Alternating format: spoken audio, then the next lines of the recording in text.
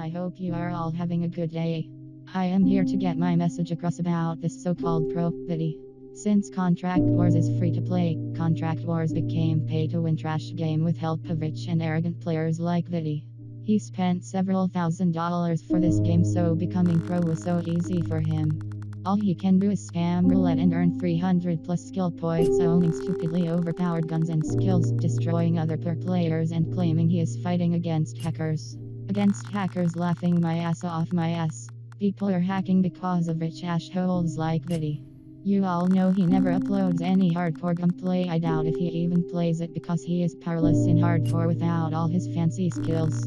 He is just insecure little pussy with cool guns and skills being.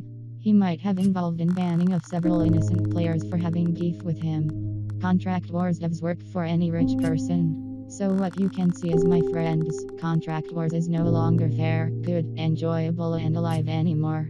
It has been dead for years. In other games at least you can win against rich players if you have skill, but Contract Wars is different. In Contract Wars, assholes like Vitty rule. I might run up on a nigga and click. It is the ultimate marathon from the land, which is the city of Babylon. Just in my head, don't confuse me for sin. I'm one of a kind as I grow like a Digimon. When I be farming, not many books, many revolvers. The